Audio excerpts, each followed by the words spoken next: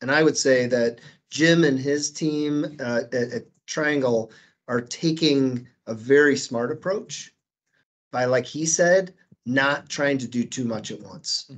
Like when you think about it, a 100-year-old company that up until 8 years ago didn't have a full ERP, integrated ERP solution.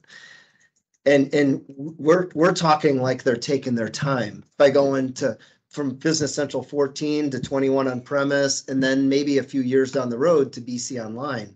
But think about that in terms of the big picture.